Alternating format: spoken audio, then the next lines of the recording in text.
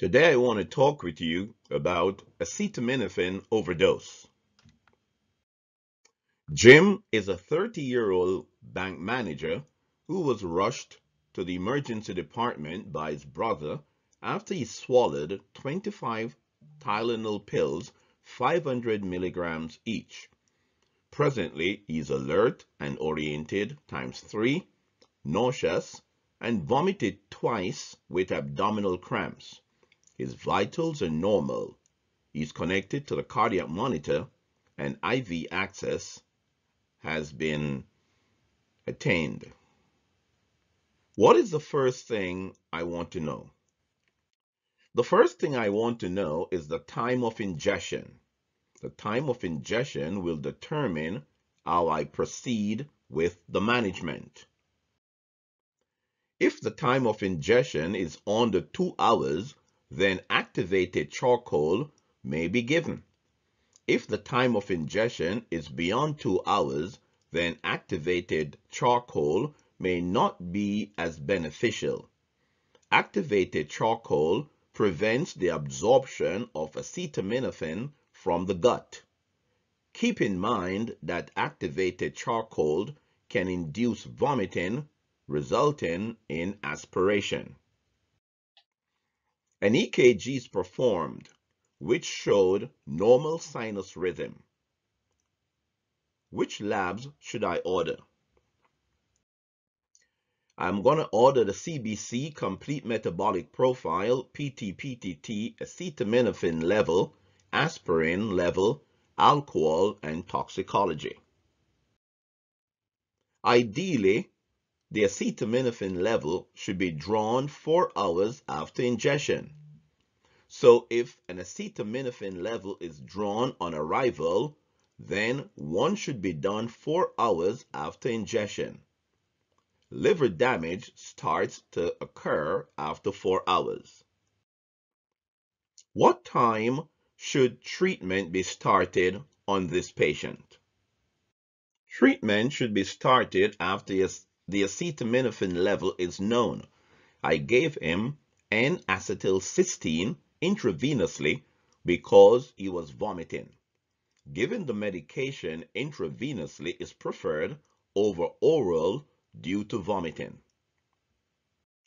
The loading dose is 150 milligrams per kg in 200 ml of D5W infused over 60 minutes. The maintenance dose is 50 milligrams per kg in 500 ml D5W over 4 hours, and this is followed by 100 milligrams per kg in 1 liter of D5W infused over 15 hours. It is now 5 hours after ingestion. His serum level is 200, that is, his serum acetaminophen level is 200 milligrams per liter. The paracetamol nomograph shows that Jim is in the toxic zone. Here's the picture. Jim's level at 5 hours is definitely in the toxic zone. Jim is receiving intravenous N-acetylcysteine. He remained stable and was admitted to the unit. What is supratherapeutic ingestion? Supratherapeutic ingestion is a situation in which a person will constantly self-medicate with Tylenol frequently until they reach a point of overdose. In cases like this, N-acetylcysteine can be started immediately on arrival without waiting for a Tylenol level. In closing, emergency providers should be mindful of the following. Number 1, the time of ingestion. Number 2, the amount of ingestion if possible. Number 3, Tylenol level before treatment in willful overdose.